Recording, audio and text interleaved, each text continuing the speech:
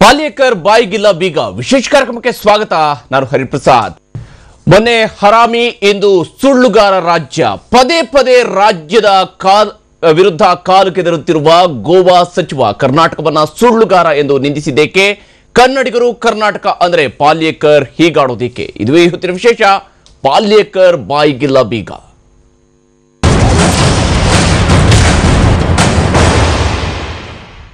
ಕರ್ನಾಟಕ ಹಾಗೂ ಕನ್ನಡಿಗರನ್ನ ನಿಂದಿಸುವ ಕೆಲಸವನ್ನ ಗೋವಾದ ಜಲಸಂಪನ್ಮೂಲ ಸಚಿವ ವಿನೋದ್ ಪಾಲ್ಯೇಕರ್ ಮುಂದುವರಿಸಿದ್ದಾರೆ. ಮೊನ್ನೆ ಕನ್ನಡಿಗರನ್ನ ಅವಹೇಳನ ಮಾಡಿದ ಸಚಿವ ಪಾಲ್ಯೇಕರ್ ಈಗ ಕರ್ನಾಟಕಕ್ಕೆ ಸುಳ್ಳುಗಾರ ರಾಜ್ಯವೆಂದು ಪಟ್ಟ ಕಟ್ಟಿದ್ದಾರೆ.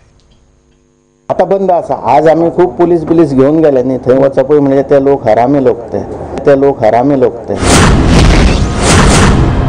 ಎಲುಬಿಲ್ಲದ ನಾಲಿಗೆ ಹೇಗೆಲ್ಲ ಹರಿದಾಡುತ್ತೆ ಅನ್ನೋದಕ್ಕೆ ಗೋವಾ ಜಲಸಂಪನ್ಮೂಲ ಪಾಲ್ಯೇಕರ್ ಬೆಸ್ಟ್ ಎಕ್ಸಾಂಪಲ್. ಕಳೆದ ಶನಿವಾರ ಮಹದಾಯಿಯ ಉಗಮ ಸ್ಥಾನ ಕಣಕುಂಬಿಗೆ ಇದೇ ಸಚಿವ ಪಾಲ್ಯೇಕರ್ ಭೇಟಿ ಕೊಟ್ಟಿದ್ರು. ತಾನೊಬ್ಬ ಸಚಿವ ಅನ್ನೋದನ್ನು ಮರೆತು ಶಿಷ್ಟಾಚಾರ ಉಲ್ಲಂಘಿಸಿ ಏಕಾಏಕಿ ಕಣಕುಂಬಿಗೆ ಗೋವಾದ ಅಧಿಕಾರಿಗಳು ಹಾಗೂ ಸೆಕ್ಯೂರಿಟಿ ಗಾರ್ಡ್ಗಳನ್ನಿಟ್ಕೊಂಡು ಪಾಲ್ಯೇಕರ್ ಭೇಟಿ ಕೊಟ್ಟಿದ್ರು. ಇಲ್ಲಿಂದ ಹೋದ ನಂತರ ಪಣಜಿಯಲ್ಲಿ ಮಾತನಾಡಿದ ಗೋವಾ ಸಚಿವ ಕನ್ನಡಿಗರನ್ನ ಹರಾಮಿಗಳು ಅಂತ ನಿಂದಿಸಿದ್ರು.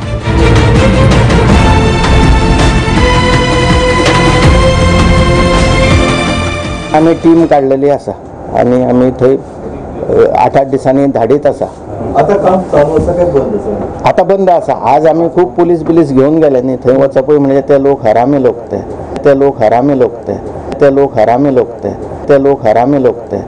थंय वचप म्हणजे ते कितेंय करू शकताले. आम्ही थंय भरपूर पोलीस घेऊन गेले.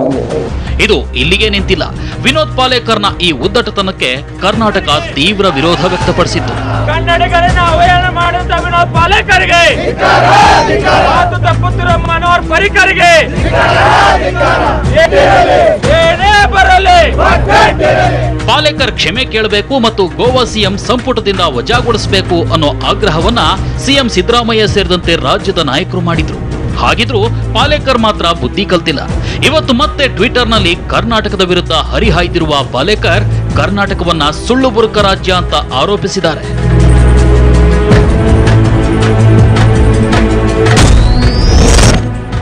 ಕರ್ನಾಟಕ ಜಲಸಂಪನ್ಮೂಲ ಸಚಿವ ಎಂಬಿ ಪಾಟೀಲ್ ನಾವು ಯಾವುದೇ ರೀತಿಯಲ್ಲಿ ನ್ಯಾಯಾಲಯದ ಆದೇಶ ಉಲ್ಲಂಘಿಸಿಲ್ಲ ಎನ್ನುತ್ತಿದ್ದಾರೆ. ಮಹದಾಯಿ ವಿಚಾರದಲ್ಲಿ ಕರ್ನಾಟಕ ಸರ್ಕಾರ ಯಾವತ್ತೂ ಸುಳ್ಳು ಬುರುಕ. ನಾವು ಫೋಟೋಗಳನ್ನು ಸಾಕ್ಷ್ಯವಾಗಿ ನೀಡಿ ನ್ಯಾಯಾಂಗ ನಿಂದನೆ ಅರ್ಜಿ ಸಲ್ಲಿಸಲಿದ್ದೇವೆ. ಪಾಲೇಕರ್ ಆರೋಪ ಇಲ್ಲಿಗೆ ನಿಂತಿಲ್ಲ. ಕರ್ನಾಟಕ ತನ್ನ ಪರವಾಗಿ ಸಾಕ್ಷ್ಯ ನುಡಿಯಲು ಸಾಕ್ಷಿಗಳಿಗೆ ಹಣ ನೀಡ್ತಾ ಇದೆ ಅಂತ ಟ್ವಿಟರ್ನಲ್ಲಿ ಲೇವಡಿ ಮಾಡಿದ್ದಾರೆ.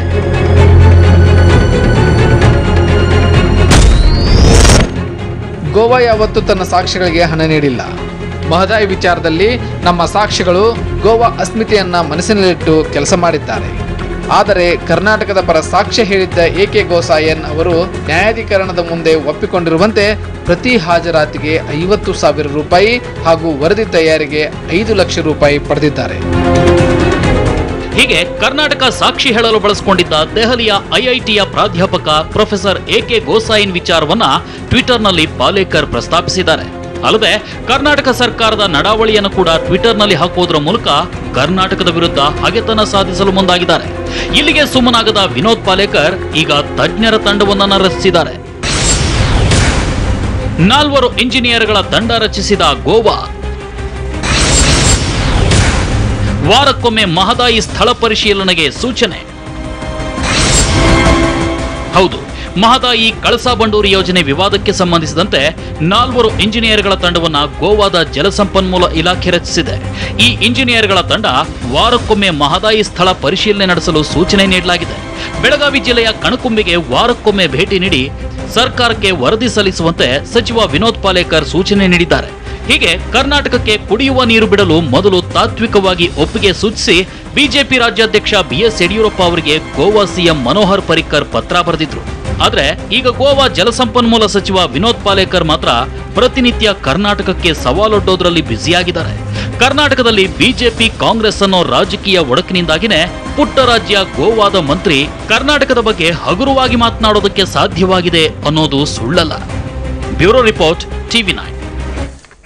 ಎಸ್, ಇಲ್ಲಿ ಒಂದ್ ಕಡೆಯಲ್ಲಿ ವಿನೋದ್ ಪಾಲ್ಯೇಕರ್ ಬರೆದಿರತಕ್ಕಂತಹ ಟ್ವಿಟರ್ ಮೂಲಕವಾಗಿ ಹೇಳಿರ್ತಕ್ಕಂತಹ ಹೇಳಿಕೆಗಳು ಮತ್ತು ಇದನ್ನೇ ಆಧರಿಸಿ ಕರ್ನಾಟಕದ ಜಲಸಂಪನ್ಮೂಲ ಸಚಿವ MP ಪಾಟೀಲ್ ಹಾಗೂ ಬಿಜೆಪಿ ರಾಜ್ಯಾಧ್ಯಕ್ಷ ಯಡಿಯೂರಪ್ಪ ಅವರ ನಡುವೆ ನಡೆದಿರುವಂತಹ ಸವಾಲುಗಳು ಏನಿದಾವೆ ಅನ್ನೋದರ ಬಗ್ಗೆಯೂ ಕೂಡ ನಾವು ನಿಮಗೆ ತೋರಿಸ್ತೀವಿ. ಹಾಗೆಯೇ ನಮ್ಮ ಜೊತೆಗೆ ಇದರ ಬಗ್ಗೆ ವಿಸ್ತೃತವಾಗಿ ಚರ್ಚೆಯನ್ನು ಕೂಡ ನಡೆಸೋಣ. ನಮ್ಮ ಜೊತೆಗೆ ನಮ್ಮ ಸ್ಟುಡಿಯೋದಲ್ಲಿ ಅತಿಥಿಗಳು ಕೂಡ ಜಾಯ್ನ್ ಆಗಿದ್ದಾರೆ. ಸಾರಿಗೆ ಸಚಿವರಾಗಿರುವ HM ರೇವಣ್ಣ ಅವರು ನಮಗೆ ಈ ಕಾರ್ಯಕ್ರಮದಲ್ಲಿ ಜಾಯ್ನ್ ಆಗಿದ್ದಾರೆ. ಬಿಜೆಪಿಯ ರಾಜ್ಯ ವಕ್ತಾರರಾಗಿರುವ ಡಾಕ್ಟರ್ ವಾಮನಾಚಾರ್ಯ ಅವರು ನಮಗೆ ಈ ಕಾರ್ಯಕ್ರಮದಲ್ಲಿ ಜಾಯ್ನ್ ಆಗಿದ್ದಾರೆ. JDSನ ಶಾಸಕರಾಗಿರುವ NH ಕೋನ್ ರೆಡ್ಡಿ ಅವರು ನಮ್ಮ ಜೊತೆಗೆ ಹುಬ್ಬಳ್ಳಿಯಿಂದ ಜಾಯ್ನ್ ಆಗ್ತಾರೆ. ಹಾಗೆಯೇ ಮಹದಾಯಿ ಹೋರಾಟಗಾರರಾಗಿರುವ ಶಂಕರ್ ಅಂಬಲಿ ಅವರು ಕೂಡ ನಮ್ಮ ಜೊತೆಗೆ ಈ ಕಾರ್ಯಕ್ರಮದಲ್ಲಿ ಹುಬ್ಬಳ್ಳಿಯಿಂದ ಜಾಯ್ನ್ ಆಗಿದ್ದಾರೆ. ರೇವಣ್ಣ ಅವರೇ, ಒಬ್ಬ ಸಚಿವ ಟ್ವಿಟರ್ ಮೂಲಕವಾಗಿ ಕರ್ನಾಟಕ ಸರ್ಕಾರದ ನಡಾವಳಿಯನ್ನ, ಪ್ರೊಸೀಡಿಂಗ್ಸ್ ಆಫ್ ಕರ್ನಾಟಕ ಗೌರ್ಮೆಂಟ್ ಅನ್ನ ಟ್ವಿಟರ್ ಮೂಲಕವಾಗಿ ಟ್ಯಾಗ್ ಮಾಡಿಬಿಡ್ತಾರೆ. ಕರ್ನಾಟಕದವರು ತಮ್ಮ ಸಾಕ್ಷಿಗೆ 50,000 ರೂಪಾಯಿ ಒಂದು ಅಪಿಯರೆನ್ಸ್ ಕೊಡ್ತಾರೆ, ಒಂದು ರಿಪೋರ್ಟ್ ಅನ್ನು ಪಡೆಯೋದಕ್ಕೆ 5 ಲಕ್ಷ ರೂಪಾಯಿ ಕೊಡ್ತಾರೆ ಇರುವಂಥದ್ದನ್ನ ಹಾಕೊಳ್ತಾರೆ. ಹಾಗಾದ್ರೆ ಏನಿದು, ಒಂದು ರಾಜ್ಯ ಇನ್ನೊಂದು ರಾಜ್ಯದ ಬಗ್ಗೆ ಈ ರೀತಿಯಾಗಿ ಅವಹೇಳನ ಮಾಡ್ತಾ ಹೋಗುವಂಥದ್ದು? ಈ ಪರಿಸ್ಥಿತಿ ಈ ಮಹದಾಯಿ ಜಗಳ 3 ದಶಕದಿಂದ ನಡೀತಾ ಇದೆ, ಅಥವಾ ನೀರಿನ ವಿವಾದ. ಹೌದು. ಅದು ಇವಾಗ ಉಲ್ಬಣ ಆಗಿ ಈ ಮಟ್ಟಕ್ಕೆ ಏನಕ್ಕಾಯ್ತು ಅನ್ನೋದು ರಾಜ್ಯದ ಜನರು ನೋಡ್ತಾ ಇದ್ದಾರೆ. ಏನು BJP ರಾಜ್ಯಾಧ್ಯಕ್ಷರಾದಂಥ ಯಡಿಯೂರಪ್ಪನವರು ಡಿಸೆಂಬರ್ 22 ತಾರೀಕು ನಾನು ಒಂದು ಒಳ್ಳೆ ಸುದ್ದಿ ಕೊಡ್ತೀನಿ ಅಂತ ಅನೌನ್ಸ್ ಮಾಡಿ ಜನರೆಲ್ಲ ಆ ಕಡೆ ಕೇಂದ್ರೀಕರಿಸಿ ಹುಬ್ಬಳ್ಳಿಯಲ್ಲಿ ನಾನಿವತ್ತು ಒಳ್ಳೆಯ ಸುದ್ದಿ ಮಹದಾಯಿ ನೀರೇ ಬಿಡಿಸ್ಬಿಡ್ತೀನಿ ಅನ್ನೋದ್ರಲ್ಲಿ ಹೇಳಿದ ಸಮಯ ಅದು ಏನು ನಡೆದಿದ್ದು ನಾಟಕ ರಾಜ್ಯಕ್ಕೆ ಗೊತ್ತಿದೆ. ಒಂದು ಕಾಗದ ಇವ್ರು 21ಕ್ಕೆ ಬರೆದಂಗೆ ಅವ್ರು 22ಕ್ಕೆ ಅಲ್ಲಿಂದ ಬರೆದಾಗೆ ಈ ಒಕ್ಕೂಟ ವ್ಯವಸ್ಥೆಯಲ್ಲಿ ರಾಜ್ಯಗಳ ಒಂದು ಮುಖ್ಯಮಂತ್ರಿಗಳು ನಡೆಸಬೇಕಾದಂಥ ಒಂದು ಸಂವಾದ ಅಥವಾ ಒಂದು ಚರ್ಚೆಯನ್ನು ಒಂದು ರಾಜಕೀಯ ಪಕ್ಷದ ಮುಖಂಡರುಗಳು ಅದು ಹೋಗಲಿ ಮಾಡಲಿ, ಅದರಿಂದ ಏನಾದರೂ ಪರಿಹಾರ ಆಯಿತಾ? ಅದ್ರ ಜೊತೆಗೆ ನೀರಾವರಿ ಸಚಿವ ಅವತ್ತೇ ಮಾತಾಡಿದ್ರು. ಮುಖ್ಯಮಂತ್ರಿಗಳು ಕೊಟ್ಟ ಲೆಟರ್ ಸಭೆ ಅದ್ರ ಹಿಂದೆನೇ ಮಾತಾಡಿದ್ದಾರೆ, ಅವರೇನು ಇನ್ನೂ ಅವಕಾಶನೂ ಕೊಡಲಿಲ್ಲ. ಅಂದರೆ ಇದು ಏನಿದು, ಇವರ ಇದೇ ನಮ್ಗೆ ಅರ್ಥವಾಗ್ತಾ ಇಲ್ಲ. ಇದು ಒಂದು ಅಟ್ಲೀಸ್ಟು ಇದು ಬರ್ತಾಯಿತ್ತು. ಮುಂದಿನ ತಿಂಗಳ 26ರಿಂದ 22ರವರೆಗೂ ಇದು ನಡೆಯುತ್ತೆ ಟ್ರಿಬ್ಯುನಲ್, ಅದನ್ನಾದರೂ ಆಗ್ಬೋದಾಯಿತು. ನಮ್ಮ ಸರ್ಕಾರ ಎಲ್ಲ ವಿರೋಧ ಪಕ್ಷಗಳೆಲ್ಲ ಜೊತೆಗೆ ತಗೊಂಡು ಮುಖ್ಯಮಂತ್ರಿಗಳು ಡೆಲ್ಲಿಗೆ ಹೋಗಿದ್ದು ಉಂಟು, ಪ್ರಧಾನಮಂತ್ರಿಗಳ ಹತ್ರ ಕೇಳಿದ್ದು ಉಂಟು, ಪತ್ರಗಳು ಬರೆದಿರೋದು ಉಂಟು. ನಮ್ಮ ಕಡೆಯಲ್ಲೇ ಇಷ್ಟೆಲ್ಲ ಪ್ರಯತ್ನ ಆಗ್ತಾಯಿದೆ. ಅದು ಗೋವಾದವರು ಯಾಕೆ ಹಿಂಗೆ ಮಾಡ್ತಾಯಿದ್ದಾರೆ? ಗೋವಾ ಮುಖ್ಯಮಂತ್ರಿ ಒಂದು ಕಡೆ, ಯಡಿಯೂರಪ್ಪನವ್ರು ಕಾಗದ ಬರೆದಿದ್ದಾರೆ, ಹೋಗಲಿ ಅದನ್ನೇ ಟ್ರಿಬ್ಯುನಲ್ಗಾದರೂ ಬರೆದ್ರೆ ಒಂದು ಲಾಭನ ಆಗೋದು. ಯಡಿಯೂರಪ್ಪನವ್ರಿಗೆ ಬರೆದು ತಿರ್ಗಾ ಉಲ್ಟಾ ಹೊಡಿತಾರೆ. ಇದರಿಂದ ಏನು ಇವತ್ತು ನಾನೀಗ ನಿಮ್ಮ ಇದರಲ್ಲೇ ನೋಡಿದೆ 2 ನಿಮಿಷದಲ್ಲಿ ಯಡಿಯೂರಪ್ಪನವ್ರಿಗೆ ಅರಳೋ ಮರಳೋ ಇಲ್ಲ, ಅವ್ರು ಕುಡಿಯೋ ನೀರು ಬಿಡ್ತೀವಿ ಅಂತ ಒಪ್ಕೊಂಡಿದ್ದಾರೆ, ಇವ್ರು ಒಟ್ಟಿಗೆ ನೀರು ಕೇಳ್ತಾಯಿದ್ದಾರೆ. ನಾವೆಲ್ಲಿ ಒಟ್ಟಿಗೆ ನೀರು ಕೇಳ್ತಾ ಇದ್ದೀವಿ? ನಾವು ಕೇಳ್ತಾ ಇರೋದು ಅದನ್ನೇ. ಯಾರೂ ಎಕ್ಸ್ಟ್ರಾ ಯಾವತ್ತೂ ಕೇಳೋಕ್ಕೆ ಹೋಗೇ ಇಲ್ಲ. ಇಂಥ ಸಮಯದಲ್ಲಿ ಸ್ವಲ್ಪ ಸಂಯಮದಿಂದ ನಡ್ಕೊಂಡಿದ್ದು ಚೆನ್ನಾಗಿತ್ತು. ಆಮೇಲೆ ಆ ಗೋವಾ ನೀರಾವರಿ ಸಚಿವರು ಒಂದೊಂದು ಹೇಳ್ತಾ ಇದ್ದಾರಾ, ಒಂದೊಂದು ದಿವ್ಸಕ್ಕೆ ಒಂದೊಂದು ಹೇಳಿಕೆ. ಆಮೇಲೆ ನೆನ್ನೆ ಬಂದು ನೋಡಿದೆ ಅಂತ ಹೇಳೋದು ಯಾವತ್ತು ನಡೆದಿರೋದು ಕೆಲಸ, ಅದು ಹಿಂದೆ ನಡೆದಿರೋಂಥ ಕೆಲಸನ ಇವತ್ತು ನಡೆದಿದೆ ಅಂತ ಪ್ರೂವ್ ಮಾಡೋಕ್ಕೆ ಹೋಗ್ತೀನಿ ಅಂತಾರೆ. ಇಷ್ಟು ನಾಟಕಗಳು ನಡೆಯೋ ಒಂದು ರೀತಿಯಲ್ಲಿ ಈ ಮೊನ್ನೆ ಆದಂಥ ಘಟನೆಯಿಂದ ಪ್ರಾರಂಭ ಆಗಿದೆ. ನೋಡುವ ನಿಜ ರೇವಣ್ಣವರೇ, ವಾಮನಾಚಾರ್ಯ ಅವರೇ, ಏನು ನಡೀತಿದೆ ಅಂತ ಈಗ ಗೋವಾ ಮಂತ್ರಿ ಹೇಳ್ತಾ ಇರ್ತಕ್ಕಂಥ ಮಾತು ಒಂದು ಕಡೆಯಲ್ಲಿ, ಅದನ್ನು ಡಿಫೆಂಡ್ ಮಾಡ್ಕೊಳ್ಳೋ ರೀತಿಯಲ್ಲಿ ಕರ್ನಾಟಕದ BJP ಯಾಕೆ ಕೆಲಸ ಮಾಡಬೇಕು ಅಂತ? ಮೊದಲನೇದ್ದು, ಗೋವಾದ ಒಬ್ಬ ಮಂತ್ರಿ ಬೆಳಗಾಂ ಕರ್ನಾಟಕದ ಬಾರ್ಡರ್, ಅಂದರೆ ಆ್ಯಕ್ಚುಲಿ ಗೋವಾ ಬಾರ್ಡರ್ನಿಂದ ಇದು ಸಾಕಷ್ಟು ಒಳಗಿದೆ ಕಣ್ಕುಂಬೆ ಅನ್ನೋದು. ಇಷ್ಟು ಒಳಗೆ ಇವ್ರಿಗೆ ಏನೇನು ಇನ್ಫಾರ್ಮೇಷನ್ ಇಲ್ದಂಗೆ ಬಂದರೆ ಹೆಂಗೆ ಅಂತ ನಮ್ಮ ಸರ್ಕಾರ ಏನು ಮಾಡ್ತಾಯಿದೆ? ಅಲ್ಲಿ ಈಗಾಗಲೇ ರೇವಣ್ಣ ಅವ್ರು ಹೇಳಿದಂಗೆ ಅಲ್ಲಿ ಗೋಡೆಗಳನ್ನು ಕಟ್ಟಿದ್ದು ನಿಮಗೂ ನೆನಪಿರ್ಬೋದು. ನಮ್ಮ ಸರ್ಕಾರನೇ ಇದ್ದಾಗ, ಅಂದರೆ BJP ಮತ್ತು ಕುಮಾರಸ್ವಾಮಿ ಅವರ ಸರ್ಕಾರ ಇದ್ದಾಗ, ಕುಮಾರಸ್ವಾಮಿ ಅವರು ಮುಖ್ಯಮಂತ್ರಿ ಇದ್ದಾಗ, ಕುಮಾರಸ್ವಾಮಿ ಅವರು ಬ್ಯಾಡ ಅಂತ ಹೇಳಿದ ಮೇಲೇನೂ ಅಲ್ಲಿ ಒಂದಿಷ್ಟು ಕನ್ಸ್ಟ್ರಕ್ಷನ್ಗಳನ್ನು ಪ್ರಾರಂಭ ಮಾಡಿದ್ದು ನಿಜ. ಯಾವಾಗ ಆಲ್ಮೋಸ್ಟ್ ಇವತ್ತಿಗೆ ನನಗನ್ಸುತ್ತೆ 8-9 ವರ್ಷಗಳಾಗೋದು. ಅದು ಮಾಡಿದ್ದನ್ನು ಇವತ್ತು ಬಂದು ಅವರು ಇಲ್ಲಿಗಲ್ ಅಂತ ಹೇಳ್ತಾರೆ. ಹೌದು, ಅವತ್ತು ಇನ್ನೂ ಪ್ರಾಧಿಕಾರಕ್ಕೆ ನಾವು ಹೋಗಿರಲಿಲ್ಲ, ಪ್ರಾಧಿಕಾರದಿಂದ ನಿರ್ಣಯಗಳಾಗಿರಲಿಲ್ಲ. ಅದಕ್ಕೆ ನಮ್ಮ ಶೇರ್ ಏನಿದೆ ಅದನ್ನು ನಾವು ತೊಗೊಳಕ್ಕೆ ಪ್ರಾರಂಭ ಮಾಡೋಣ ಅನ್ನೋ ದೃಷ್ಟಿಯಿಂದ ನಾವು ಒಂದಿಷ್ಟು ಕನ್ಸ್ಟ್ರಕ್ಷನ್ ಅಲ್ಲಿ ಮಾಡಿದ್ವಿ. ಬಟ್ ಅವ್ರು ಬರ್ತಾರೆ, ಇಲ್ಲಿ ರಾಜಾರೋಷವಾಗಿ ಪೊಲೀಸ್ ಪ್ರೊಟೆಕ್ಷನ್ ತೊಗೊಂಡು ಎಲ್ಲಿ ಬೇಕಲ್ಲಿ ಅಡ್ಡಾಡಿ ಅಲ್ಲೇ ಪ್ರೆಸ್ ಕಾನ್ಫರೆನ್ಸ್ ತೊಗೊಂಡು ಪ್ರೆಸ್ ಸ್ಟೇಟ್ಮೆಂಟ್ ಕೊಡ್ತಾರೆ. ಅಲ್ಲಿವರೆಗೆ ನಮ್ಮ ಸರ್ಕಾರ ಏನು ಮಾಡ್ತು ಅಂತ. ಎರಡನೇದು, ಅವ್ರು ಹೇಳಿದ್ದಿದೆಯಲ್ಲ, ಅದನ್ನು ಎಲ್ಲರೂ, ಅಂದರೆ ಒಂದು ಇಡೀ ರಾಜ್ಯದ ಜನತೆ, ಒಂದು ಇಡೀ ಕರ್ನಾಟಕ ರಾಜ್ಯ ಅನ್ನೋದು ಹರಾಮಿ ಇದೆ ಅಂತ ಹೇಳೋ ಶಬ್ದ ಇದೆಯಲ್ಲ, ಇದನ್ನು ಯಾರೇ ಇದ್ದರು, ಯಾವುದೇ ಸ್ವಾಭಿಮಾನಿ ರಾಜ್ಯ ಇದ್ದರೂ ಕೂಡ ರಾಜಕೀಯವನ್ನು ಮರೆತು ಇದನ್ನು ಖಂಡಿಸಬೇಕು. ಅದನ್ನು ನಾವು ಕೂಡ BJPಯಿಂದ ಅದನ್ನು ನಿಶ್ಚಿತವಾಗಿ ಖಂಡಿಸ್ತೇವೆ. ಆದರೆ ಅವ್ರು ಹೇಳಿದ್ದನ್ನು ನಾವೇನು ಡಿಫೆಂಡ್ ಮಾಡಿಲ್ಲ. 2-3 ಇದರಲ್ಲಿ ಪಾಯಿಂಟ್ಸ್ ಇದೆ. ಮೊದಲನೇದು, ಸರ್ಕಾರ ಪರಿಕರದಿದ್ದರೂ ಕೂಡ ಅದು ಮೈತ್ರಿ ಸರ್ಕಾರ ಇದೆ. ಇವರು ಫಾರ್ವರ್ಡ್ ಬ್ಲಾಕ್ನಿಂದ ಬಂದಂಥ ಮಂತ್ರಿಗಳು. ಇಲ್ಲಿದ್ದಾಗೆಲ್ಲ ಕೇಂದ್ರದಲ್ಲಿ ಆದಾಗ, ಮನಮೋಹನ್ ಸಿಂಗ್ ಅಥವಾ ಕರ್ನಾಟಕದಲ್ಲಿ ಆದಾಗ ಮೈತ್ರಿ ಸರ್ಕಾರದ ಬಂಧನಗಳು ಅಂತ ಎಲ್ಲರೂ ಹೇಳ್ತಿದ್ರು. ಇತ್ತೀಚೆಗೆ ಲಾಲೂ ಪ್ರಸಾದ್ ಯಾದವ್ ಅವ್ರನ್ನ ಜೈಲಿಗೆ ಹಾಕಿದಾಗ ಕಾಂಗ್ರೆಸ್ ಏನು ಹೇಳ್ತು ಗೊತ್ತಾ, ನಮ್ಮದು ಪಕ್ಷದ ಜೊತೆ ಅಲಯನ್ಸ್ ಇರ್ಬೋದು, ಮೈತ್ರಿ ಇರ್ಬೋದು, ಆದರೆ ವ್ಯಕ್ತಿಗಳ ಜೊತೆ ಇಲ್ಲ ಅಂತ. ಅದನ್ನು ನೀವು ಇಲ್ಲೂ ಅಪ್ಲೈ ಮಾಡಿ.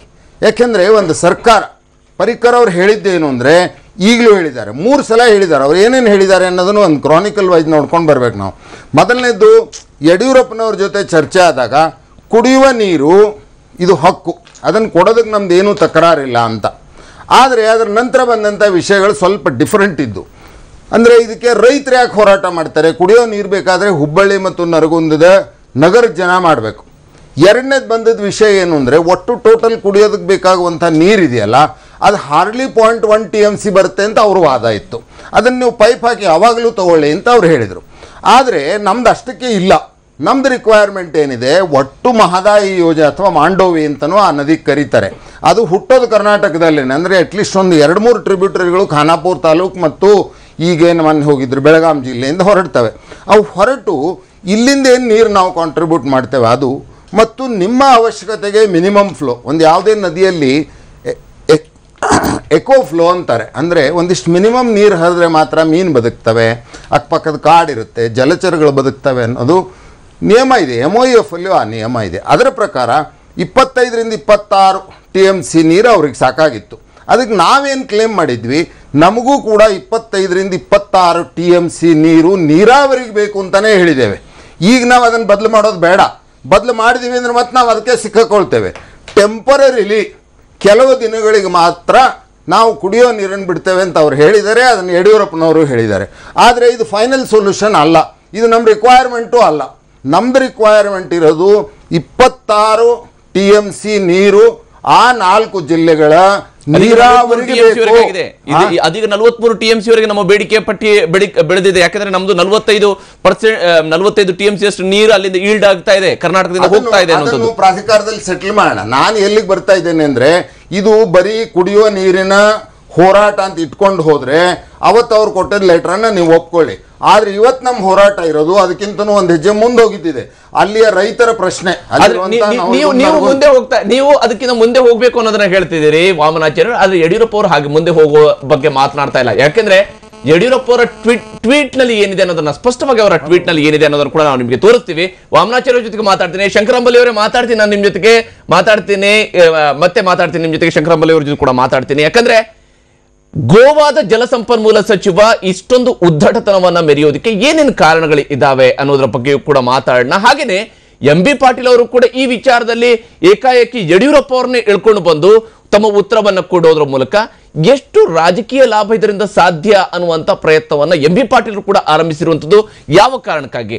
ಯಾರಿಗೂ ಕೂಡ ಸೊಲ್ಯೂಷನ್ ಬೇಕಾಗಿಲ್ಲ, ಬದಲಿಗೆ ರಾಜಕೀಯ ಲಾಭದ ಲೆಕ್ಕಾಚಾರ ಮಾತ್ರನೇ ಜೋರಾಗಿ ನಡೀತಾ ಇದೆಯಾ? ಹಾಗಾದ್ರೆ ಅದರ ಬಗ್ಗೆ ಕೂಡ ಮಾತಾಡೋಣ ಚಿಕ್ಕ ಬ್ರೇಕ್ ನಂತರ.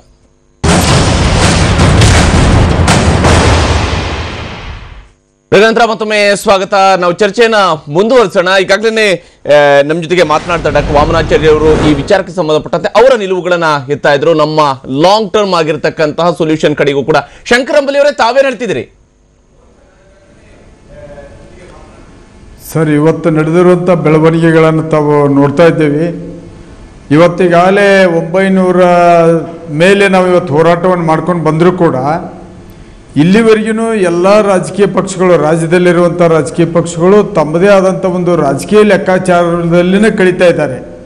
ನಮಗೆ ವಾಮನಾಚಾರ್ಯ ಅವರು ಹೇಳಿದರು, ಇದು ಕುಡಿ ನೀರಿಂದಷ್ಟೇ ಇಲ್ಲ, ನೀರಾವರಿದು ಐತಿ ಅಂತೇಳಿ. ಕರೆವು ಅದು ನೀರಾವರಿದಿದ್ದರೂ ಕೂಡ ಅವರು ಹೇಳಿದಂಥ ಅಂಕಿ ಸಂಖ್ಯೆ ಪ್ರಮಾಣದ ನೀರಲ್ಲ. ಇವತ್ತು ಅವ್ರಿಗೆ ಗೊತ್ತಿರಬೇಕು, ಮಹದಾಯಿ ನ್ಯಾಯಾಧೀಕರದ ಮುಂದೆ ಮಹದಾಯಿ ನದಿಯಲ್ಲಿ ಬೇಡಿಕೆ ಇಟ್ಟಿರುವಂಥ ನೀರಿನ ಪ್ರಮಾಣ 36.5 TMC ನೀರು, ಒಟ್ಟು ನೀರು.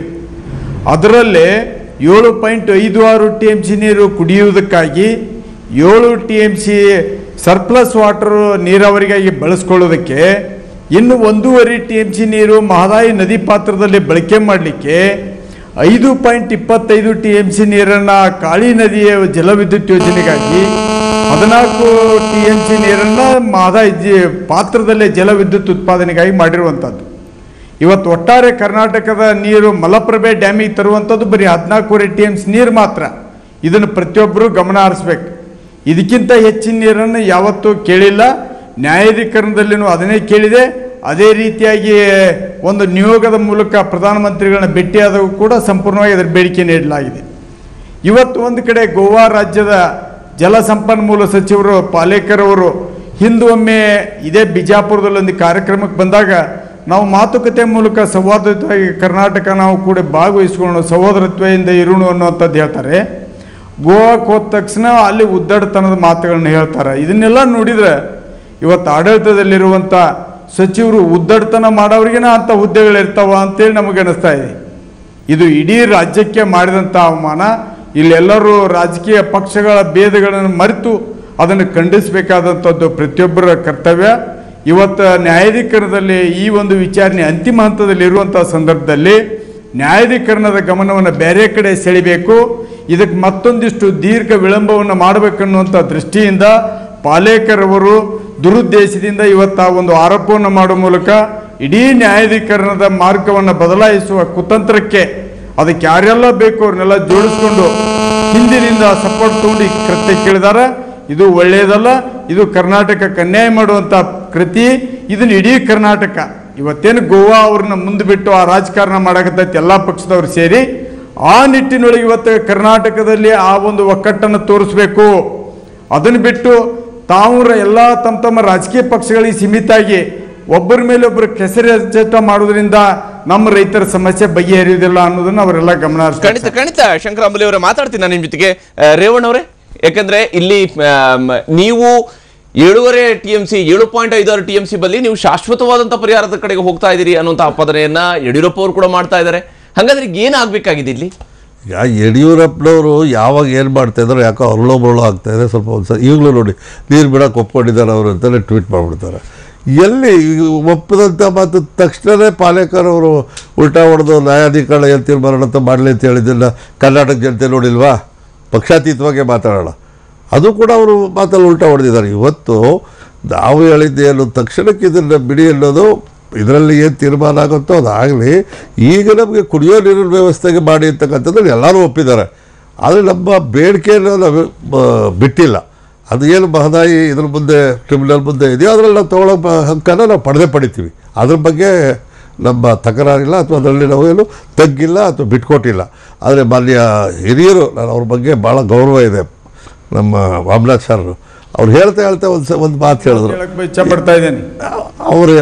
ಅವ್ರು ಹೇಳೋವಾಗ ಇಲ್ಲ ಈಗ ಅವ್ರು ಒಪ್ಕೊಂಡಿದ್ರು. ಅದನ್ನು ಬಿಟ್ಟು ಈಗ ಜಾಸ್ತಿ ನೀರು ಕೇಳೋದನ್ನು ಯಡಿಯೂರಪ್ಪನವ್ರು ಹೇಳಿದಾಗ ಇವ್ರು ಹೇಳೋದು ಬೇಡ, ಇವ್ರು ಅದಕ್ಕೆ ಹೋಗ್ತಾ ಇಲ್ಲ. ಆದರೆ ಈ ನೀರು ಬಿಡೋದ್ರಿಂದ ರೈತರು ಯಾಕೆ ಹೋರಾಟ ಮಾಡಬೇಕು ಅಂದರೆ ರೈತರ ಹೋರಾಟ ಇದಕ್ಕಾಗಿ ಮೊದಲಿಂದಲೂ ನಡೀತಾ ಇದೆ. ಇವತ್ತು ನಡೀತಾ ಇದೆಯಾ? ಅವತ್ತಿಂದಲೂ ಅವರು ಮಹದಾಯಿ ಬಗ್ಗೆ ಕುಡಿಯೋ ನೀರು ಒಂದಕ್ಕಾಗಿನೆಲ್ಲ ಇಡೀ ಇರ್ತಕ್ಕಂಥ ಪೂರ್ಣ ಪ್ರಮಾಣದ ನೀರಿನ ಹಕ್ಕಿಗಾಗಿ ಅವರು ಹೋರಾಟ ಮಾಡ್ತಾ ಇದ್ದಾರೆ. ಅದು ತಾತ್ಕಾಲಿಕದ ಪರಿಸ್ಥಿತಿಗೋಸ್ಕರ ಪ್ರಯತ್ನ ಮಾಡಿದ್ದು ನಿಜ. ಆದರೆ ನಾನು ಹೇಳೋದು ಇಲ್ಲ, ನೀವು ಹೇಳಿದ್ರಂತೆ ನಿಮ್ಗೆ ಅಡ್ಡ ಬಂದಿಲ್ಲ. ನಿಮ್ಗೆ ಅಡ್ಡ ಬಂದಿಲ್ಲ. ಮೊದಲ ಪೂರ್ಣ ಪ್ರಮಾಣದ ನೀರಿನ ಬೇಡಿಕೆ ಇರಲಿಲ್ಲ. ಇರ್ಲಿಲ್ಲ ಸರಿ ಸ್ವಾಮಿ. ಆದ್ರೂ ಈಗ ನಡೀತಾ ಇದೆಯಲ್ಲ ಕುಡಿಯುವ ನೀರು ಅಂತೇಳಿ ವಿಷಯವನ್ನು ಇಟ್ಟುಕೊಂಡು ನ್ಯಾಯಾಧೀಕರಣದ ಮುಂದೂ ಕೂಡ ತಪ್ಪಾದಂತ ಒಂದು ಅಫಿಡವಿಟ್ಗಳನ್ನು ಸಲ್ಲಿಸಿದಂಥದ್ದು ಇದೆ. ಅಲ್ಲ, ಅದು ಇದೆ, ಅದಿಲ್ಲ ಅಂತ ಬ್ಲಾಕ್ ಅಂಡ್ ವೈಟ್ ಅಲ್ಲಿ ಇರೋದನ್ನ ಯಾರ್ಯಾರು ಯಾವಾಗ ತಪ್ಪು ಮಾಡಿದ್ದಾರೆ ಅನ್ನೋದು ಚರ್ಚೆ ಬಿಡಿ, ಅದನ್ನ ನಾನು ಮಾತಾಡ್ತಾ ಇಲ್ಲ. ಇವತ್ತು ಈ ಉದ್ದಡತನದ ಮಾತಾಡೋದಕ್ಕೆ ಕಾರಣ ಏನು ಅನ್ನೋದನ್ನು ನೀವು ಹೇಳ್ಬೇಕಲ್ಲ. ನಡೆದಿದ್ದು ಹೇಗೆ ಅದನ್ನಾದ್ರೂ ಸತ್ಯ ತಾನೇ? ಅಲ್ಲ, ಸತ್ಯ ತಾನೇ? ಇವರು ಹುಬ್ಬಳ್ಳಿನಲ್ಲಿ ಸಭೆ ಮಾಡಿ ಬೆಳಗ್ಗೆ ನಿಮಗೆ ತೀರ್ಮಾನ ಕೊಡಿಸ್ಬಿಡ್ತೀನಿ ಅಂತ ತಗೊಂಡಂತ ಯಡಿಯೂರಪ್ಪನವರು ಎಂಥ ತೀರ್ಮಾನ ಒಂದು ಕಾಗದ ತಗೊಂಡು ಬೆಳಗ್ಗೆಗೆ ಅಂತ ಹೇಳಿದ್ರಿಂದ ಅದೇ ಈ ಜಲಸಂಪನ್ಮೂಲ ಸಚಿವರು ಯಾವ ರೀತಿ ಆಟ ಆಡ್ತಾ ಇದ್ದಾರೆ ಅವತ್ತೇ ಮಾತಾಡಿದ್ರು ಅವರು. ಅವತ್ತಿಂದ ಇವತ್ತಿನವರೆಗೂ ಒಂದು ಎಷ್ಟು ಮಾತಾಡ್ತಾ ಇದ್ದಾರೆ. ಯಾಕೆ ಫೆಬ್ರವರಿ 6ರಿಂದ 22ರವರೆಗೂ ಫೈನಲ್ ಡಿಸಿಷನ್ ಬಂದಿದೆ. ಇದಕ್ಕೆ ಎಲ್ಲ ಎವಿಡೆನ್ಸ್ಗಳು ಹುಡ್ಕೊಂಡು ಇದ್ರ ಮುಂದಕ್ಕೆ ಹಾಕ್ಸೋದಕ್ಕೆ ಏನು ಪ್ರಯತ್ನಕ್ಕೆ ಬೇಕೋ ಅದಕ್ಕೆ ಪೂರಕವಾದಂಥ ಪ್ರಯತ್ನಗಳನ್ನು ಗೋವಾ ಸಚಿವರು ಮಾಡ್ತಾ ಇದ್ದಾರೆ. ಅದರಿಂದ ಖಂಡಿತ ರೇವಣ್ಣ ಇವತ್ತು ಕೂಡ ಬೆಳಗ್ಗೆ ಅಲ್ಲಿಯ ಗೋವಾ ಕಾಂಗ್ರೆಸ್ ಇದರ ವಿರುದ್ಧ ನಿಲುವು ತಗೊಂಡಿದೆ, ಅಷ್ಟೇ ಅಲ್ಲ ಹೋರಾಟ ಪ್ರಾರಂಭ ಮಾಡಿದೆ. ಗೋವಾದಲ್ಲಿ ಯಾರು ಈಗ ಸರ್ಕಾರ ನಡೆಸ್ತಾ ಇರೋರು? ಅಲ್ಲ, ಕಾಂಗ್ರೆಸ್, ಗೋವಾ ಕಾಂಗ್ರೆಸ್. ನೀವು ಎಷ್ಟು ದಿವಸ ಇದನ್ನ ಹೇಳ್ತಾ ಇರ್ತೀರಿ? ಇನ್ನೇನು ಹೇಳ್ಬೇಕು, ಯಾಕೆಂದ್ರೆ ಕರ್ನಾಟಕದಲ್ಲಿ ನೀವು ಹೀಗೆ ಮಾಡಿದ್ರಿ ಅಂದ್ರೆ ಹೌದು, ನೀವು ನಿಮ್ದೇ ಹೈಕಮಾಂಡ್ ಅವರು ಗೋವಾದಲ್ಲಿರುವಂತ ವಿರೋಧಿ ಪಕ್ಷ ಅಂದ್ರೆ ಕಾಂಗ್ರೆಸ್ಗೆ ಒಂದ್ಸಲಾರು ಹೇಳಿದ್ರ ಇವತ್ತು ಗೋವಾದ ವಿರೋಧಿ ಪಕ್ಷ ವಿರೋಧ ಮಾಡತ್ತೆ, ಒಪ್ಕೋಬಹುದು. ಕೇಂದ್ರದಲ್ಲಿರುವಂತ ನಿಮ್ಮ ಹೈಕಮಾಂಡ್ ಕೂಡ ಕರ್ನಾಟಕ ವಿರೋಧಿನ, ನೀವು ಅದನ್ನ ಸ್ಟ್ಯಾಂಡ್ ತಗೊಳ್ಳಿ. ಏನಾದ್ರು ನಾವು ಕರ್ನಾಟಕ ಪರ ಅಲ್ಲ, ಕಾಂಗ್ರೆಸ್ ಏನಿದೆ ಗೋವಾದಲ್ಲಿ ನಮ್ಮ ಪರವಾಗಿ ಇರ್ಲಿಕ್ಕಿಲ್ಲ, ಯಾಕೆಂದ್ರೆ ಇಂಡಿವಿಜುವಲ್ ರಾಜ್ಯದಲ್ಲಿ ಅವ್ರಿಗೆ ಆ ಸ್ವಾತಂತ್ರ್ಯ ಇದೆ. ಕೇಂದ್ರದಲ್ಲಿರುವಂತ ಸೋನಿಯಾ ಗಾಂಧಿ ಅವರು ಹೋದ ಸಲ ಚುನಾವಣೆಯಲ್ಲಿ ಮತ್ತೆ ಹೇಳಿದ್ದಾರೆ, ಒಂದು ಹನಿ ನೀರನ್ನು ಕೂಡ ನಾವು ರಾಜ್ಯಕ್ಕೆ ಬಿಡಲ್ಲ ಅಂತ. ಅಂದ್ರೆ ನೀವು ಒಂದ್ ಕಡೆ ಈ ಸ್ಟ್ಯಾಂಡ್ ತಗೊಂಡು ಇಲ್ಲಿ ಬಂದ್ಬಿಟ್ರು ನೀರು ಕೊಡ್ತೇವೆ ಅನ್ನೋಂಥ ಸುಳ್ಳು ಭರವಸೆಯನ್ನು ಕೊಡಬೇಡಿ. ಇರುವಂಥದ್ದು ಏನು, ಹಿಂದಕ್ಕೂ ಕೂಡ ಈಗ ಅಂಬ್ಲಿಯವರು ಬಹಳ ಸ್ಪಷ್ಟವಾಗಿ ಹೇಳಿದರು, ನೀವು ಅಫಿಡವಿಟ್ ಹಾಕಿದ್ದೇನು, ನೀವು ಕೇಳಿದ್ದೇನು, ಬರೀ ಕುಡಿಯೋ ನೀರು ಅಂದ್ರಿ. ಆ್ಯಕ್ಚುಲಿ ನಾನು ಹೇಳೋದು ಸಂಪೂರ್ಣ ನಮ್ಮ ಹಕ್ಕೇನಿದೆ, ಅದಕ್ಕಾಗಿಯೇ ನಮ್ಮ ಹೋರಾಟ ಅಂತಿದ್ರೆ ಅದಕ್ಕೊಂದು ಕ್ಲಾರಿಟಿ ಇರುತ್ತೆ. ಅಷ್ಟನ್ನು ಮಾತ್ರ ನಾ ಹೇಳಿದ್ದೇನೆ. ರೈತರನ್ನು ಕಟ್ಟಿದ್ರಿ ಅಂತಲ್ಲ, ಆದರೆ ನೀವು ಯಾವ ರೈತರ ಪರವಾಗಿದ್ರಿ, ಆ ರೈತರು ಧರಣಿ ಕೂತ್ರೆ ಹೋರಾಟ ಮಾಡಿದರೆ ಅವ್ರ ಮನೆಗೆ ಹೋದ್ರಿ, ಅವ್ರಿಗೆ ಬಾಸುಂಡೆ ಬರೋಂಗೆ ಹೊಡೆದ್ರಿ, ಹೆಣ್ಮಕ್ಳಿಗೆ ಹೊಡೆದ್ರಿ, ಫ್ರಿಜ್ ಮುರಿದ್ರಿ, ಬಾಗ್ಲ ಮುರಿದ್ರಿ, ಮತ್ತು ಒಂದೊಂದು ಹೊಡೆತಕ್ಕೆ 100 ರೂಪಾಯಿ ಅವ್ರಿಗೆ ನಿಮಗೆ ಕಾಂಪೆನ್ಸೇಷನ್ ಅಂದ್ರಿ. ಇಂಥ ಕ್ರೌರ್ಯವನ್ನು ನೀವು ರೈತರ ಮೇಲೆ ನಡೆಸಿ ಮತ್ತೆ ರೈತರ ಬಗ್ಗೆ ಮೊಸಳೆ ಕಣ್ಣೀರು ನೀವು ಹಾಕ್ಲಿಕ್ಕೆ ಮುಂದೆ ಹೋಗ್ತಾ ಇದ್ದೀರಿ. ರೈತರಿಗೆ ಇಷ್ಟೆಲ್ಲ ಮಾಡಿದ್ದೀರಾ, ನೀವು ಬಹಳ ಒಳ್ಳೆ ಕೆಲಸ ಮಾಡಿದ್ದೀರ, ರೈತರು ಬರೋದು ಎಲ್ಲರೂ. ಸ್ವಾಮಿ, ಇವತ್ತು ಸೋನಿಯಾ ಗಾಂಧಿ ಅವ್ರ ಬಗ್ಗೆ ನೀವು ಹೇಳ್ತೀರಾ, ಯಾಕೆ ಸಾಧ್ಯವಿಲ್ಲ? ನಿಮ್ಗೆ ಪ್ರಧಾನಮಂತ್ರಿ ಯಾರು? ಪ್ರಧಾನಮಂತ್ರಿ ಅವರು ಮಾಡಿಲ್ವಾ? ಇಲ್ದೆ ಇಂದಿರಾ ಗಾಂಧಿ ಅವ್ರು ಮಾಡಿಲ್ವಾ? ಇಂದಿರಾ ಗಾಂಧಿ ಅವ್ರು ಮಾಡಿಲ್ವಾ? ಒಂದು ಮಾತುಕತೆ ಆಡೋದು ಇದು ಯಾವುದು ಇಲ್ಲ. ಬರೀ ಉದ್ದಟತನ ಉಡಾಫೆಯಿಂದ ನೀವು ಇಲ್ಲಿ ಕೂತ್ಕೊಂಡ್ರೆ ಅವರು ಗೋವಾದವ್ರು ಹಂಗೆ ಮಾತಾಡ್ತಾರೆ, ಬುದ್ಧಿ ಇಲ್ದವರು. ಯಾಕಂದ್ರೆ ನಮ್ಮಲ್ಲಿ ಏನಾಗ್ತಾ ಇದೆ ಅಂದ್ರೆ ಒಂದ್ ಕಡೆಯಲ್ಲಿ ಕಾಂಗ್ರೆಸ್ ಬಿಜೆಪಿ ಅನ್ನುವಂತ ಟೀಕೆಯನ್ನ ಮಾಡ್ಕೊಂಡು ನೀವು ಗೋವಾದಲ್ಲಿರುವಂತ ಕಾಂಗ್ರೆಸ್ ಅವ್ರನ್ನ ಕೇಳಿದ್ರೆ ಬಿಜೆಪಿ ಹೇಳ್ತಾರೆ, ಕಾಂಗ್ರೆಸ್ ಅವ್ರು ಹೇಳ್ತಾರೆ ನೀವು ಗೋವಾದ ಬಿಜೆಪಿ ಅವ್ರನ್ನ ಹೇಳಿ ಅನ್ನೋಂತ, ಗೋವಾದಲ್ಲಿರೋ ಸರ್ಕಾರ ನಿಮ್ದು ಅನ್ನೋಂತ ಹೇಳ್ತಾರೆ. ಅದೇ ಕಾರಣಕ್ಕಾಗಿ ಪಾಲೇಕರ್ ನಂತಹ ಓರ್ವ ಸಚಿವ ನಿಂತುಕೊಂಡು ಕರ್ನಾಟಕವನ್ನ ಸುಳ್ಳುಗಾರ ರಾಜ್ಯ, ಕರ್ನಾಟಕದ ನಡಾವಳಿಯನ್ನು ಟ್ವಿಟರ್ ನಲ್ಲಿ ಹಾಕ್ತಾರೆ, ಕರ್ನಾಟಕದ ಜನರನ್ನ ಕನ್ನಡಿಗರನ್ನ ಹರಾಮಿಗಳು ಅಂತ ಹೇಳಿ ಕರೆಯುವಂತ ಕೆಲಸವನ್ನು ಮಾಡ್ತಾರೆ. ಇವೆಲ್ಲವೂ ಕೂಡ ಹೇಗೆ ನಡ್ಕೊಂಡು ಹೋಗೋದಕ್ಕೆ ಸಾಧ್ಯ ಆಗುತ್ತೆ ಬಗ್ಗೆ ಚರ್ಚೆ ನಾವು ಮುಂದುವರಿಸೋಣ ಚಿಕ್ಕ ಬ್ರೇಕ್ ನಂತರ.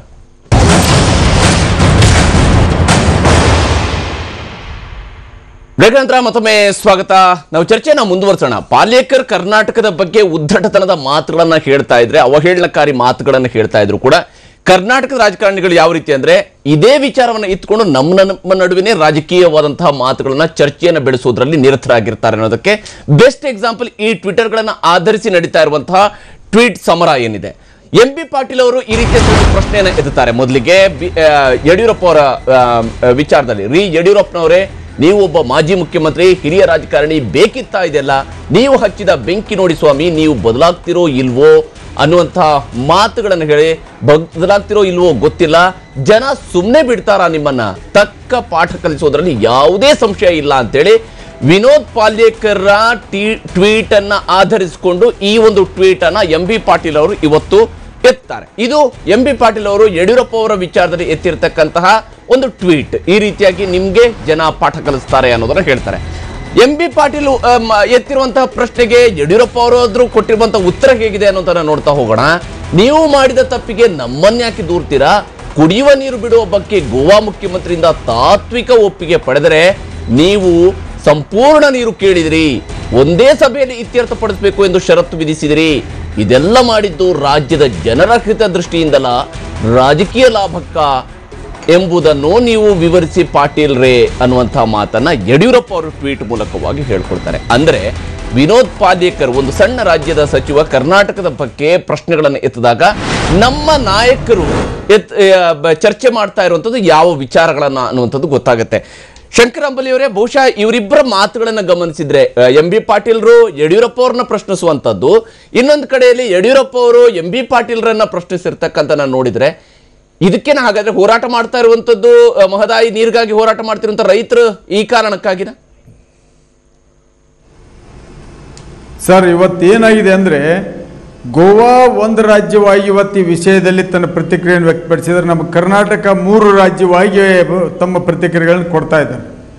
ನಾವಿವತ್ತು ಕರ್ನಾಟಕ ಒಂದು ಕಡೆ ಹೇಳ್ಕೊತೇವೆ, ಆದರೆ ಇಲ್ಲಿರುವಂಥ ನಮ್ಮ ನಾಯಕರುಗಳು ತಮ್ಮದೇ ಆದ ಒಂದು ರಾಜ್ಯಗಳ ವ್ಯಾಪ್ತಿ ರೀತಿಯೊಳಗೆ ಮಾತುಕತೆಯನ್ನು ನೋಡಿದರೆ ನಮಗೆಲ್ಲೋ ಒಂದು ರೈತರಿಗೆ ಹೋರಾಟಗಾರರಿಗೆ ಭಾಳ ನೋವು ಅನ್ನಿಸ್ತಾ ಇದೆ. ತಾವು BJPಯವರು ತಮ್ಮ ಪಕ್ಷದ ನಿಲುವಿಗಾಗಿ, ಕಾಂಗ್ರೆಸ್ನವರು ತಮ್ಮ ಒಂದು ನಿಲುವಿಗಾಗಿ ಮಾತಾಡೋದು, JDSನವರು ತಮ್ಮ ಪಕ್ಷದ ನಿಲುವಿನಲ್ಲೇನೆ ಮಾತಾಡುವಂಥದ್ದನ್ನು ನೋಡಿದರೆ ಯಾರೂ ಕೂಡ ರಾಜ್ಯದ ಪರವಾಗಿ ಸಂಪೂರ್ಣವಾಗಿ ಒಮ್ಮತ ಅಭಿಪ್ರಾಯವನ್ನು ಹೊಂದಿಲ್ಲ. ಇವತ್ತು ನಮಗೇನಾದರೂ ಆ ಒಂದು ವ್ಯವಸ್ಥೆ ಇವತ್ತು ಈಡೇರಬೇಕಾಗಿತ್ತಂದ್ರೆ ಮೊದಲು ಇಡೀ 3 ಪಕ್ಷದವರು ರಾಜ್ಯದ ರೈತರ ಪರವಾಗಿ ಒಂದಾಗಬೇಕು. ಇವರು ಒಂದಾಗದೆ ಹೊರತು ಯಾವತ್ತೂ ಕೂಡ ಮಹದಾಯಿ ಸಮಸ್ಯೆ ಬಗೆಹರಿಯೋದಿಲ್ಲ ಸರ್. ರಾಜ್ಯದಲ್ಲಿರುವಂಥ 3 ಪಕ್ಷ ರಾಜ್ಯದ ಪರವಾಗಿ ನಿಲ್ಲಬೇಕಾಗಿದೆ. ಯಾಕಂದ್ರೆ ಇವತ್ತು ಈ ಒಂದು ಮಹದಾಯಿ ವಿಷಯವನ್ನು 76ರಲ್ಲಿ BM ಹೊರಕೇರಿ ಅವರಿಂದ ಏನು ಈ ಯೋಜನೆ ಪ್ರಾರಂಭವಾಯಿತು, ಅವರ ನಂತರದಲ್ಲಿ ಮಹದಾಯಿ ಅನ್ನುವಂಥದ್ದನ್ನೇ ಬಳಸ್ಕೊಂಡು ಹಲವಾರು ರೀತಿಯೊಳಗೆ ರಾಜಕೀಯವಾಗಿ ಶಕ್ತಿ ಪಡೆದಂಥವರು ಕೂಡ ಇವತ್ತು ಅದನ್ನು ತಮ್ಮ ರಾಜಕೀಯ ಪಕ್ಷಗಳಿಗೆ ಸೀಮಿತವಾಗಿ ಅದರ ಸಂಪೂರ್ಣವಾದ ಜ್ಞಾನನೂ ಇರಲಾರ್ದೆ ರೈತರನ್ನ ಬೇಕಾದಂಥ ಸಂದರ್ಭದಲ್ಲಿ ಅದನ್ನು ಹೋರಾಟಕ್ಕೆ ಬಳಕೆ ಮಾಡಿಕೊಂಡು ಮತ್ತೊಂದು ಸಂದರ್ಭದಲ್ಲಿ ಇದು ಕುಡಿಯೋದಕ್ಕೆ ಅನ್ನೋದು ಒಂದು ಕಡೆ ಇಲ್ಲ, ಕುಡಿಯೋದಕ್ಕಂತೇಳಿ ಕೃಷಿಗಾಗಿ ನೀರು ಕೇಳ್ತಾ ಇದ್ದಾರೆ ಅಂತ ಅನ್ನುವಂಥದ್ದು ಇಡೀ ರಾಜ್ಯಕ್ಕೆ ಮಹದಾಯಿ ಕಳಸಾ ಬಂಡೂರಿಯ ಒಂದು ತಪ್ಪು ಸಂದೇಶವನ್ನು ಕೊಡುವಂಥದ್ದು ಕೂಡ ನಡೆದಿದೆ. ಆದರೆ ಇವತ್ತೇನು ರೈತ ಸೇನಾ ಕರ್ನಾಟಕ ನೇತೃತ್ವದಲ್ಲಿ 2015ರಿಂದ ಈ ಹೋರಾಟದ ಪ್ರತಿಯೊಂದು ವಿಷಯಗಳನ್ನು ಎಲ್ಲೆಲ್ಲಿ ಸರ್ಕಾರಗಳು ತಪ್ಪಿದಾವೆ ಅನ್ನುವಂಥ ವಿಷಯವನ್ನು ಇಡೀ ನಾಡಿನ ಜನರಿಗೆ ಬಹಿರಂಗಪಡಿಸಿದಾಗ ಮಾತ್ರ ಇವತ್ತು ಪ್ರತಿಯೊಬ್ಬರು ಜನ ನೋಡ್ತಾ ಇದ್ದಾರೆ. ನಿಮ್ಮ ಜೊತೆಗೆ ಆದ್ರೆ ವಾಮನಾಚಾರ್ಯ ಅವರೇ ತಾವು ಹೇಳ್ತೀರಿ, ಯಾಕಂದ್ರೆ ಯಡಿಯೂರಪ್ಪ ಅವರು ಎತ್ತಿರತಕ್ಕಂತಹ ಪ್ರಶ್ನೆಗಳಲ್ಲಿರುವಂಥದ್ದು ಷರತ್ತು ನೀವು ಹಾಕಿದಿರಿ, ನೀವು ಕುಡಿಯೋ ನೀರಿಗೆ ಅವರು ತಾತ್ವಿಕ ಒಪ್ಪಿಗೆ ಕೊಟ್ಟಿದ್ದಾರೆ, ಆದ್ರೆ ನೀವು ಶಾಶ್ವತ ಪರಿಹಾರದ ಕಡೆಗೆ ನೀವು ಹೇಳಿದ್ರಿ ಷರತ್ತು ಹಾಕಿದಿರಿ. ಯಾವಾಗ ಷರತ್ತು ಹಾಕಿದ್ರು, ಎಲ್ಲಿ ಅವರು ತಾತ್ವಿಕ ಒಪ್ಪಿಗೆಯನ್ನು ಕೊಟ್ಟಂತವರು ನೆಕ್ಸ್ಟ್ ಡೇನೆ ಪರಿಕರ್ ಅವರು ಹೇಳಿರ್ತಕ್ಕಂಥ ಮಾತು ಏನಿದೆ ಮಾಧ್ಯಮದ ಮುಂದೆ ಮಾತಾಡುವಾಗ, ಹಾಗಾದ್ರೆ ಯಾವ ರೀತಿಯಾದಂಥ ತಾತ್ವಿಕ ಒಪ್ಪಿಗೆ ಇದು? ಮೊದಲನೇದ್ದು, ಈ ಹೋರಾಟ ಪ್ರಾರಂಭವಾಗಿ ಸ್ವಲ್ಪ ದಿವಸದಲ್ಲೇ ಈಗಿರುವಂಥ ಕಾಂಗ್ರೆಸ್ ಸರ್ಕಾರ ಇದನ್ನು ಪ್ರಾಧಿಕಾರಕ್ಕೆ ಕೊಡ್ತು. ಪ್ರಾಧಿಕಾರದಲ್ಲಿ ನೀವು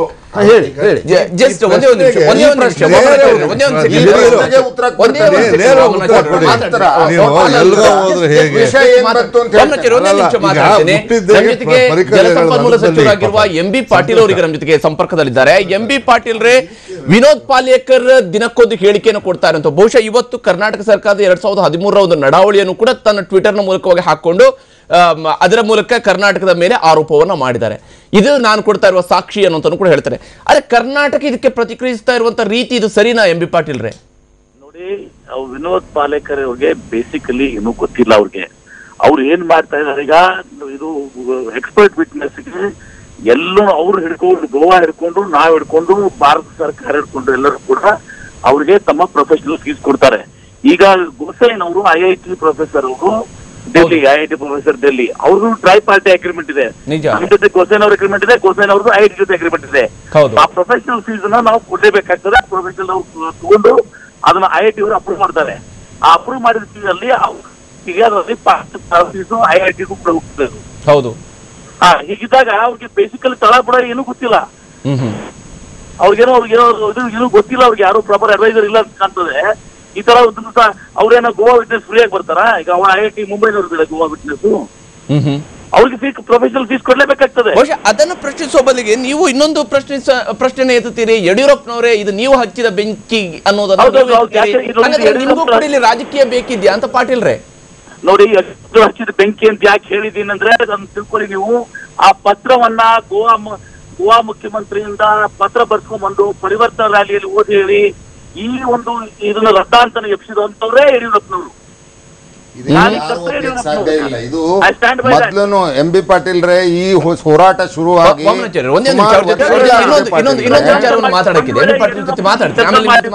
ಕೆಲಸ ಆಗ್ತಾ ಇರಲಿಲ್ಲ. ಇದು ಪ್ರಾರಂಭ ಆಗಿದೆ ಯಡಿಯೂರಪ್ಪನವ್ರು, ಬೆಂಕಿ ಹತ್ತಿದೆ ಯಡಿಯೂರಪ್ಪನವರಿಂದ. ಆ ಕಾರಣಕ್ಕೆ ನೀವು ಈ ಪ್ರಶ್ನೆ ಎತ್ತೀರಿ. ಆದ್ರೆ ಯಡಿಯೂರಪ್ಪನವರು ನಿಮಗೊಂದು ಪ್ರಶ್ನೆಯನ್ನ ಎತ್ತಿದ್ದಾರೆ, ನಿಮಗೂ ಒಂದು ಪ್ರಶ್ನೆಯನ್ನ ಕೇಳಿದ್ರೆ ಟ್ವಿಟರ್ ಮೂಲಕ ಬಹುಶಃ ತಾವು ಕೂಡ ಅದನ್ನು ಗಮನಿಸಿರ್ಬೋದು. ಅವರು ಈಗ ಮತ್ತೆ ನಿಮಗೊಂದು ಟ್ವಿಟರ್ ಮೂಲಕವಾಗಿ ಪ್ರಶ್ನೆ ಎತ್ತಿದ್ದಾರೆ. ಅದಕ್ಕೆ ನೀವು ಹಾಗಾದ್ರೆ ಏನ್ ಹೇಳ್ತೀರಿ? ಯಾಕಂದ್ರೆ ನೀವು ಷರತ್ತು ಹಾಕಿದಿರಿ, ಒಂದೇ ಸಭೆಯಲ್ಲಿ ಇದರ ಬಗ್ಗೆ ಇತ್ಯರ್ಥ ಆಗ್ಬೇಕು ಅಂತ ಹೇಳಿ ಷರತ್ತು ಹಾಕಿದಿರಿ. ಗೋವಾ ತಾತ್ವಿಕವಾದ ಒಪ್ಪಿಕೊಟ್ಟಿತ್ತು, ಆದ್ರೆ ನೀವು ಈ ರೀತಿ ಷರತ್ತು ಯಾಕೆ ಹಾಕಿದ್ರಿ ಅನ್ನೋದನ್ನ ಕೇಳಿದ್ದಾರೆ. ಇದಕ್ಕೇನ್ ಹೇಳ್ತೀರಿ? ನೋಡಿ, ನಾವು ಹೇಳಿರುವಂತದ್ದು ನಮ್ಮ ಕನ್ಸಂಪ್ಷನ್ ಏನಿದೆ 14.98 TMC ಕೊಟ್ಟಿದ್ದೀನಿ ನಾನೀಗ. ಅದರಲ್ಲಿ 7.56 TMC ಕಳಸಾ ಬಂಡೂರಲ್ಲಿ ಹಾಕುವಂತ ನೀರನ್ನ ಅದು 2002ರಲ್ಲಿ ಕೇಂದ್ರ ಜಲ ಆಯೋಗ ಕೊಟ್ಟಿರುವಂತ ಆದೇಶ ಇದೆ. ಆ ನೀರನ್ನ ನಮಗೆ ಎಂಟ್ರಿ ಮಾಡಿ ಕೊಡ್ಬೇಕು. ಆಮೇಲೆ ಒಂದೇ ಉತ್ತರದಲ್ಲಿ ಹಾಕ್ಬೇಕು ಅಂತ ಯಾಕೆ ಹೇಳಿದೀವಿ? ಸಾಧ್ಯ ಆದ್ರೆ ಒಂದೇ ಮೀಟಿಂಗ್ ನಲ್ಲಿ ಹಾಕ್ಬೇಕು. ಯಾಕಂದ್ರೆ ನಿಮ್ಗೆ ಗೊತ್ತಿದೆ, ನಿನ್ನೆ ನಾವು ನಮ್ಮ ರಿಟರ್ನ್ ಸ್ಟೇಟ್ಮೆಂಟ್ ಹಾಕಿದೀವಿ. ಆ ಡೇಟ್ ಒಂದು ದಿವಸ ಜನವರಿ 16 ತಾರೀಕು ದಿವಸ ನಮ್ಮ ರಿಟರ್ನ್ ಸ್ಟೇಟ್ಮೆಂಟ್ ಹಾಕ್ಬೇಕು. ಫೆಬ್ರವರಿ 6ರಿಂದ 20 ಬಹುಶಃ ಧ್ವನಿ ಸ್ಪಷ್ಟ ಆಗ್ತಾ ಇಲ್ಲ. ಎಂ ಬಿ ಪಾಟೀಲ್ ಜೊತೆ ನಾನು ಮತ್ತೆ ಮಾತಾಡ್ತೀನಿ. ಒಂದು ಶುದ್ಧ ಸುಳ್ಳನ್ನು ಹೇಳಿಬಿಟ್ರು. ಏನು ಅಂದ್ರೆ, ಈ ಒಟ್ಟು ಹೋರಾಟ ಮತ್ತು ಜನರಲ್ಲಿ ಅಶಾಂತಿ ನಿರ್ಮಾಣ ಆದದ್ದು ಯಡಿಯೂರಪ್ಪನವರಿಂದ ಅಂತ. ಆ ಸುಳ್ಳನ್ನು ನಾನು ಸ್ವೀಕರಿಸ್ತೇನೆ. ಯಾಕೆಂದ್ರೆ ನಿಜವಾಗ್ಲೂ ಮಹದಾಯಿಯ ಒಟ್ಟು ಹೋರಾಟವನ್ನ ಯಡಿಯೂರಪ್ಪನವರೇ ಬೆಂಕಿ ಹಚ್ಚಿ ಪ್ರಾರಂಭ ಮಾಡಿದ್ರೆ ಯಡಿಯೂರಪ್ಪ ಶುಡ್ ಬಿ ಕಾಂಗ್ರ್ಯಾಚುಲೇಟೆಡ್. ಯಾಕೆಂದ್ರೆ ಇಲ್ಲಿವರೆಗೆ ನೀವೇನು ಹೋರಾಟ ಮಾಡಿಲ್ಲ. ಇವರು ಬಂಡನೆ ಮಾಡಿದ್ರೆ ಸರಿ ಇಲ್ಲ. ಯಾಕೆ ಅಂದ್ರೆ ಒಂದ್ ನಿಮಿಷ ಹೇಳ್ತೀನಿ. ಯಾಕೆ ಅಂದ್ರೆ ಇವತ್ತಿನ ಈ ಪರಿಸ್ಥಿತಿ ಈಗ ಉದ್ಭವ ಆಗಿರ್ತಂಥದಕ್ಕೆ ಈ 21, 22ರ ಏನ್ ಪತ್ರ ವ್ಯವಹಾರದಿಂದ ಈತ ಮಾತಾಡಿದಂತ ಹೇಳ್ತಾರೆ.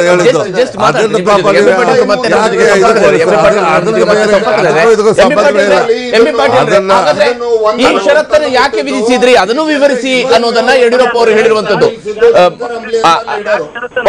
ವಾಮನಾಚಾರ್ಯ ಅವರು ಜಸ್ಟ್ ಮಾತಾಡ್ತೀನಿ. ಡಾಕ್ಟರ್ ವಾಮನಾಚಾರ್ಯ ಅವರು ಈಗ ನೋಡಿ, ಫೆಬ್ರವರಿ ನಮ್ಮ ಜನವರಿ 16ಕ್ಕೆ ನಮ್ಮ ರಿಟರ್ನ್ ಸ್ಟೇಟ್ಮೆಂಟ್ ಹಾಕಿರುವಂತದ್ದು. ಅದಕ್ಕೆ ಅಂತಿಮ ಗಡುವು ಕೊಟ್ಟಿರುವಂತದ್ದು. ಫೆಬ್ರವರಿ 6ನೇ ತಾರೀಕಿಂದ 22ನೇ ತಾರೀಕಿಗೆ ಹಿಯರಿಂಗ್ ನಡೆಯುವಂತದ್ದು. ಹೀಗಾಗಿ ಇದು ಹಿಯರಿಂಗ್ ನಡೆಯುವ ಮೇಲೆ ಆಮೇಲೆ ಮುಂದೆ ಆಗ್ತದ? ಇದು ರಿಟರ್ನ್ ಸ್ಟೇಟ್ಮೆಂಟ್ ಹಾಕ್ಮೇಲೆ ಆಗ್ತದಾ? ಅದಕ್ಕೇನೆ ಅದಕ್ಕಿಂತ ಮುಂಚಿತವಾಗಿ ಆಗ್ಬೇಕು ಅಂದ್ರೆ ಇದರಿಂದ ಕೂಡಲೇ ಅದು ಆಗ್ಬೇಕು ಅಂತ ಹೇಳಿದೀವಿ.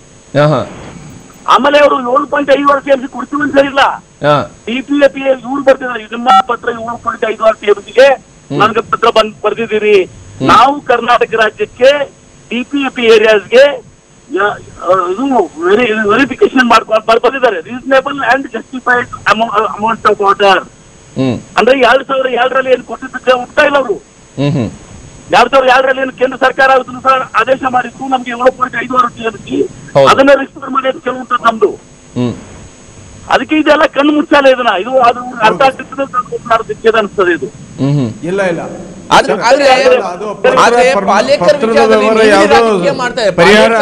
ಈ ರೀತಿಯಾಗಿ ಕರ್ನಾಟಕದ ಬಗ್ಗೆ ತಮಗೆ ಬಂದಂತೆ ಮಾತಾಡ್ತಾರೆ. ನೀವು ಇಲ್ಲಿ ಬಿಜೆಪಿ ಕಾಂಗ್ರೆಸ್ ಅಂತ ಹೇಳಿ ಮಾತಾಡ್ತಾ ಇದ್ರೆ ಕರ್ನಾಟಕ ಯಾವಾಗ ಒಂದಾಗಿ ಮಾತಾಡುತ್ತೆ? ಎಂ ಬಿ ಪಾಟೀಲ್ ರೇ, ಅಲ್ಲ ಪತ್ರದ ವ್ಯವಹಾರ ಅಂತ ಹೇಳಿದ್ರೆ ಮತ್ತೆ ಪತ್ರ ಪರಿಸ್ಥಿತಿ ಹೋಗಿದ್ರೆ ಈ ನಾಟಕ ಯಾಕೆ ಕ್ರಿಯೇಟ್ ಮಾಡಿದ್ರಿ?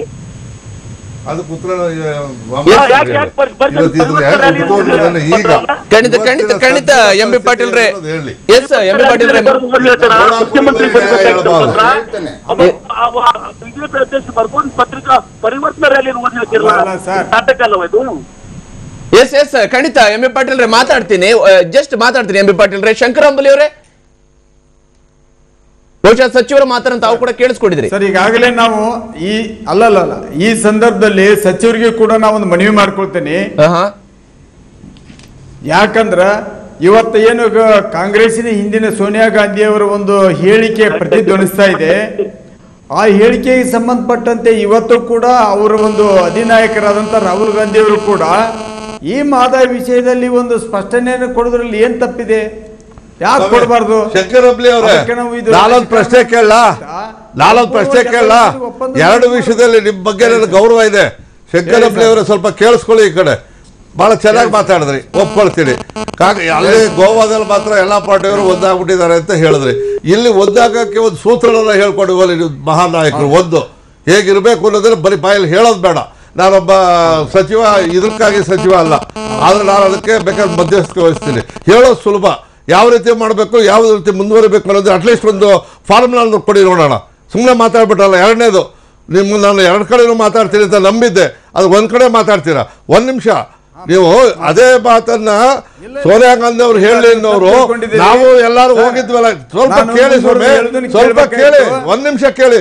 ನೀವ್ ಹೇಳೋದಕ್ಕೆ ನಾವು ಹೇಳ್ರಿ, ನಾವು ಹೋರಾಟ ಮಾಡಿದವ್ರು ನಾವು ಹೋರಾಟ ಮಾಡ ಬಂದಿರ, ನಿಮ್ಮ ಹೋರಾಟ ನಿಮ್ದು, ನಮ್ಮ ಹೋರಾಟ ನಮ್ದು. ಕೇಳಿ, ನೀವು ಹೇಳೋವಾಗ ಒಂದ್ ನಿಮಿಷ ಬಿಡಿ, ಹೇಳಕ್ಕೆ ಆಯ್ತು, ಹೇಳಕ್ ಬಿಡಿ. ಈಗ ಒಂದ್ ಕಡೆ ಹೇಳ್ತಿರಲ್ಲ ಸೋನಿಯಾ ಗಾಂಧಿ ಪ್ರಧಾನಮಂತ್ರಿಗಳ ಹತ್ರ ಹೋಗಿದ್ವಲ್ಲ, ಪ್ರಧಾನಮಂತ್ರಿಗಳು ಇದಕ್ಕೆ ಪರಿಹಾರ ಸೂಚಿಸಬಹುದಾಗಿತ್ತು ಅಂತಲೂ ಹೇಳಿ.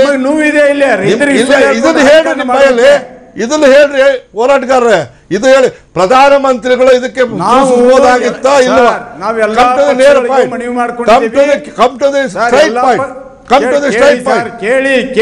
ಸೋನಿಯಾ ಗಾಂಧಿ ಅವ್ರ ಬಗ್ಗೆ ಹೇಳಿದಂತ ನೀವು ಮೋದಿ ಅವರು ಮಾಡಬಹುದಾಗಿತ್ತ ಇಲ್ವಾ? ಅಷ್ಟೇ ಹೇಳಿ ಸಾಕು ನನಗೆ ಹೋರಾಟಗಾರ್ರೆ.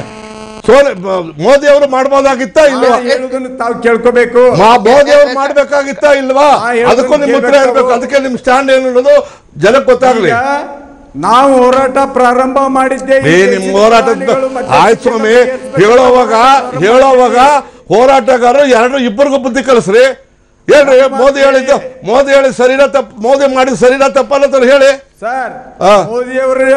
ಮೋದಿಯವರಿಗೆ ಭೇಟಿಯಾಗಿ ನಿಯೋಗದಲ್ಲಿ ನಾನು ಕೂಡ ಇದ್ದಂತವ.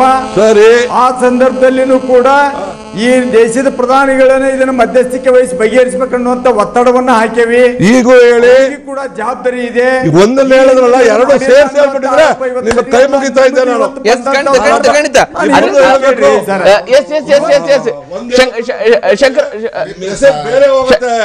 ಶಂಕರಮೂಲಿ ಮಾತಾಡ್ತೀನಿ ನಾನು ನಿಮ್ಮ ಜೊತೆಗೆ, ವಾಮನಾಚಾರ್ಯ ಮಾತಾಡ್ತೀನಿ ನಾನು ನಿಮ್ಮ ಜೊತೆಗೆ. ಚರ್ಚೆ ನಾವು ಮುಂದುವರಿಸೋಣ. ಮಾತಾಡ್ತೀನಿ, ಇಬ್ರಿಗೂ ಮಾತಾಡ್ತೀನಿ. ಚರ್ಚೆ ನಾವು ಮುಂದುವರಿಸೋಣ ಚಿಕ್ಕ ಬ್ರೇಕ್ ನಂತರ.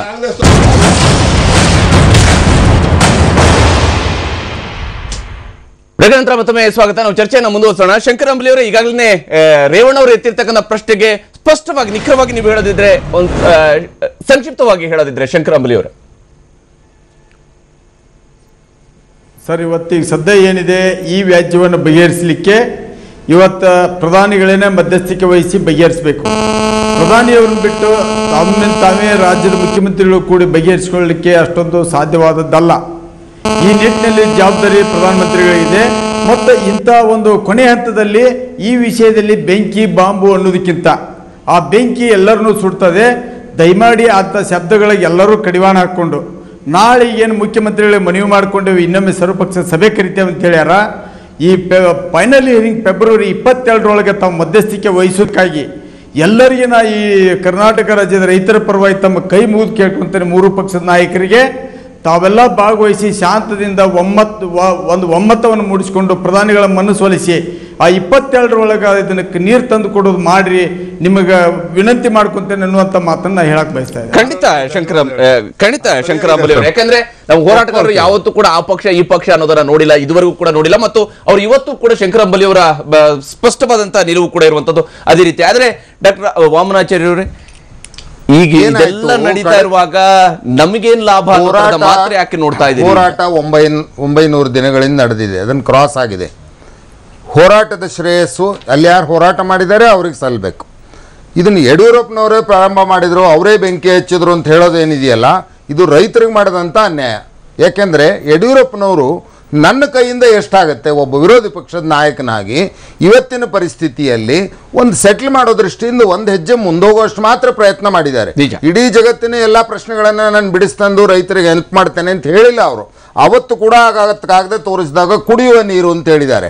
ಅದಾದ ನಂತರ ಆದರೆ ನಮ್ಮದು ಬರೀ ಕುಡಿಯುವ ನೀರಿಗಾಗಿ ಹೋರಾಟ ಅಲ್ಲ ಅನ್ನೋದನ್ನು ನಾವು ಮೊದಲಿಂದನೂ ಸ್ಪಷ್ಟ ಮಾಡಬೇಕು. ಅದನ್ನೇ ಈಗಲೂ ಹೇಳಬೇಕು ಅನ್ನೋವಂಥದ್ದು BJPಯ ಗುರಿ ಇತ್ತು. ಇದನ್ನು ಚುನಾವಣೆ ಸಮಯದಲ್ಲಿ ತಂದು ನಮ್ಮ ತಲೆ ಮೇಲೆ ಹಾಕಿ ಈಗಲೇ ಸಾಲ್ವ್ ಮಾಡ್ರಿ ಅಂದರೆ ಇದು ಆಗಲ್ಲ ಅನ್ನೋದನ್ನು ಯಡಿಯೂರಪ್ಪನವರು ಸ್ಪಷ್ಟವಾಗಿ ಹೇಳಿದ್ದಾರೆ. ಅವ್ರು ಅದನ್ನೇ ಹೇಳಿರೋದು, ಎಲ್ಲ ಇವತ್ತೇ ಸಾಲ್ವ್ ಮಾಡ್ರಿ ಅಂದರೆ ಅದಾಗಲ್ಲಪ್ಪ ಅಂತ. ಎರಡನೇದು ಏನು ಅಂದರೆ, ಇವತ್ತು ಇಷ್ಟೆಲ್ಲ ಹೋರಾಟದ ನಂತರ ಮಹದಾಯಿ = ಕನ್ನಡ ಅನ್ನೋ ಒಂದು ಹೋರಾಟದ ಲೆವೆಲ್ಗೆ ತಂದು ಇಟ್ಬಿಟ್ರು. ಅಲ್ಲಿ ಹಳ್ಳಿ ಜನರಿಗೆ ಏನು ಬೇಕು, ನೀರಾವರಿ ಏನು, ಕಬ್ಬು ಬೆಳೆದದ್ದು ಒಣಗಿ ಹೋಗ್ತಾ ಇದೆ, ಆ ಊರಿನಲ್ಲಿ ಬೆಳೆ ಇಲ್ಲ ಅನ್ನೋದನ್ನು ಬಿಟ್ಟುಬಿಟ್ಟು ನೀವು ಒಂದು ಎಮೋಷನಲ್ ಇಶ್ಯೂದ ಕಡೆಗೆ ಜನರನ್ನು ಒಯ್ದು ನಿಲ್ಲಿಸಿ ಇದರಿಂದ ರಾಜಕಾರಣ ಮಾಡಕ್ಕೆ ಹೋದ್ರು. ಒಂದೇ ನಿಮಿಷ ಶಂಕರಣ್ಣ, ಒಂದೇ ಒಂದು ನಿಮಿಷ ಸರ್ ಹೇಳಿ ಒಂದೇ ಒಂದು ನಿಮಿಷ ಮುಗಿಸ್ತೇನೆ. ಕಬ್ಬಿಗಾಗಿ ನೀರಲ್ಲ ಸರ್, ಇದು ಕಬ್ಬಿಗಾಗಿ ಅಲ್ಲ, ಆದ್ರೆ ಬೆಳೆಗಳಿಗಾಗಿ ನೀರು. ಯಾಕೆಂದ್ರೆ ರೈತರು ಬದುಕಬೇಕಾಗಿದೆ ಅಲ್ಲಿ.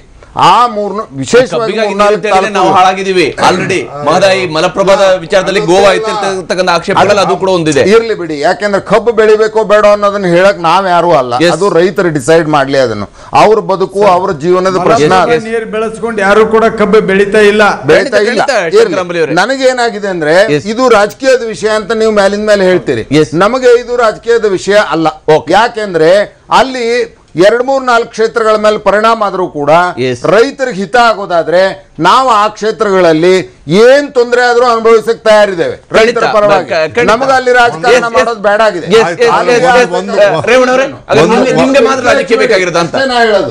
ಬೆಂಕಿ ಹಚ್ಚೋದನ್ನ ನಿಲ್ಸಿ ಮೊದಲು. ಯಾಕಂದ್ರೆ ತುಂಬಾ ಚೆನ್ನಾಗಿ ಹೇಳಿದ್ರು, ನೀವು ಬೆಂಕಿ ಹಚ್ಚೋದು ಅನ್ನೋ ಪದವನ್ನೇ ಬಳಕೆ ಮಾಡೋದನ್ನ ನಿಲ್ಲಿಸಿ ಅಂತ ಹೇಳ್ತಾ ಇದ್ರು. ಗೋವಾದಲ್ಲಿ 3 ಮಾಡ್ತಿರುವಾಗ ನಾವು 3 ಪಕ್ಷಗಳು ಒಬ್ಬರ ಮುಖದ ಮೇಲೆ ಒಬ್ರು ಉಗಿತಾ ಇದ್ದೇವಲ್ಲ, ಇದು ಬಹಳ ಕರ್ನಾಟಕಕ್ಕೆ ನಾವು ಮಾಡ್ತಿರುವಂತ ಒಂದು ಅನ್ಯಾಯ. ಇದನ್ನು ಕಾಂಗ್ರೆಸ್ನವರು ಮೊದಲು ನಿಲ್ಲಿಸ್ಲಿ. ಆ ಮಾತಾಡೋರು ನೀವು ನಿಲ್ಸಿ. ನಾನು ಆಗ್ಲೇ ಹೇಳಿದೆ, ನಾನು ಕೈ ಮುಗಿದೆ. ಮಾನ್ಯ ಶಂಕರಣ್ಣ ಅವರು ಕೈ ಮುಗಿದೆ. ಯಾಕೆ ಅಂದ್ರೆ ಎರಡೂ ಹೇಳಿದಿರಪ್ಪ ನಿಮಗೆ ಕೈ ಮುಗಿದೆ ಅಂತ. ನೀವು ಈಗ ಒಂದು ಮಾತು ಹೇಳಿದ್ರ, ಎಲ್ಲರೂ ಹೇಳ್ತಾ ಇರೋದು ವಮನಾಚಾರ್ಯ ಹಿರಿಯರಿದ್ದೀರಿ, ಹಿಂದಿನಿಂದ ನಡೆದಿದ್ದು ಹೋರಾಟಕ್ಕೆಲ್ಲ ಹೇಳಿದ್ದು. ಇವತ್ತು ಗೋವಾದ ಮುಖ್ಯಮಂತ್ರಿ ಹೇಳೋ ಮಾತಿಗೆ ಕಾರಣ ಎಲ್ಲಿಗೆ ಬಂತು, ಯಾವಾಗ ಬಿಡ್ತು ಅನ್ನೋದಕ್ಕೆ ಮಾತಾಡ್ತಾ ಇದ್ರೆ ನೀವು ತೋಳ ಕುರಿಮರಿ ನ್ಯಾಯ ಕರೆಕ್ಟ್, ನೀವು ಹಿರಿಯರಿದ್ದೀರಾ, ಅದು ಸರಿಯಾದ ದಾಟಿ ಅಲ್ಲ. ಆಮೇಲೆ ನೀವು ಸುಮ್ಮನೆ ಅನ್ನೋದಲ್ಲ, ಶಂಕರಣ್ಣ ಅವ್ರು ಹೇಳಿದಾಗ ಎಲ್ಲಾರು ಒಟ್ಟಿಗೆ ಹೋಗೋಣ ನಡೀರಿ. ಖಂಡಿತ ಧನ್ಯವಾದ. ಎಲ್ಲರೂ ಕೂಡ ಈ ಕಾರ್ಯಕ್ರಮದಲ್ಲಿ ಜಾಯ್ನ್ ಆಗಿ ಶೇರ್ ಮಾಡ್ಕೊಳ್ಳೋದಕ್ಕಾಗಿ. ಇದು ಇವತ್ತಿನ ವಿಶೇಷ ನಿರತ ಸುದ್ದಿಯಾಗಿ ನೋಡ್ತಾ ಇರಿ TV9.